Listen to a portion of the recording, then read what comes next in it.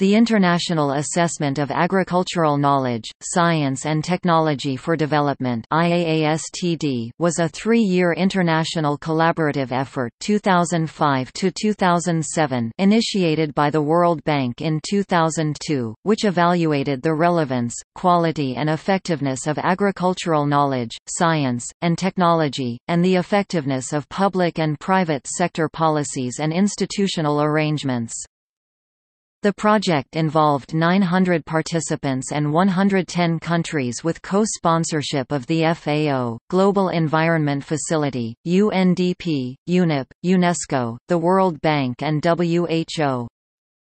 It assessed agricultural knowledge, science, and technology with respect to development and sustainability goals of reducing hunger and poverty, improving nutrition, health, rural livelihoods, and facilitating social and environmental sustainability.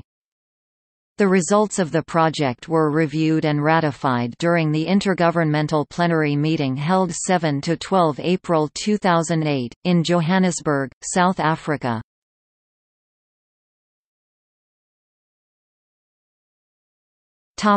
Governance. The geographically based multi-stakeholder bureau was composed of 30 government representatives from different regions, 22 representatives from non-governmental organizations, consumer groups and producer groups, representatives from 8 institutions, and 2 co-chairs. The sponsoring agencies served as ex officio members of the bureau.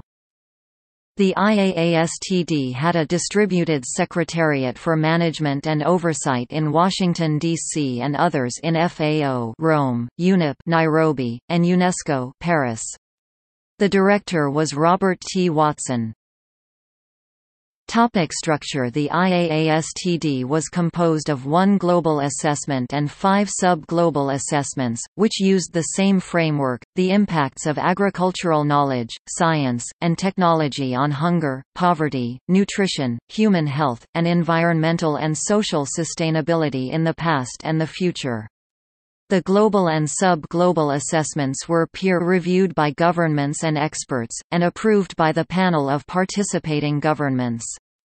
The 5 sub-global assessments complemented the global assessment by examining geographic area-specific aspects, Central and West Asia and North Africa (CWANA), Regional Institute, ICARDA, International Center for Agricultural Research in the Dry Areas, East and South Asia and the Pacific (ESAP), Regional Institute, World Fish Center, Latin America and the Caribbean (LAC), Regional Institute, IICA, Inter-American Institute for Cooperation on Agriculture, North America and Europe (NAE), Sub-Saharan Africa, Regional Institute, ACTS, African Center for Technology Studies. The assessments were accompanied by a synthesis report which covered challenges faced by agriculture today, pros and cons of bioenergy, potential role of biotechnology, effects of climate change, effects on health, use of natural resources, small farmers and global trade, future role for traditional farming, women in agriculture, and options for action.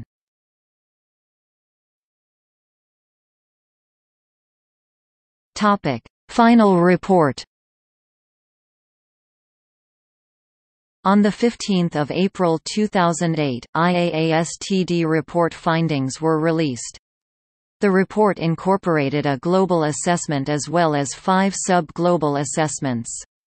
By taking a bottom-up approach, the report aimed to understand the needs of those most vulnerable to threats to the security of their food and livelihood.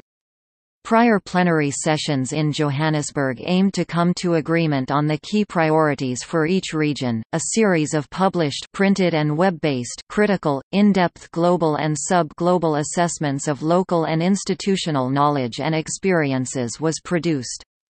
The assessment reports have been translated into the 6 official UN languages, presented, and discussed in multiple forums. The reports created plausible scenarios, based on past events and existing trends such as population growth, rural-urban food and poverty dynamics, loss of agricultural land, water availability and climate change effects. Based around these issues, what-if questions were formulated that allowed the implications of different technological options to be explored.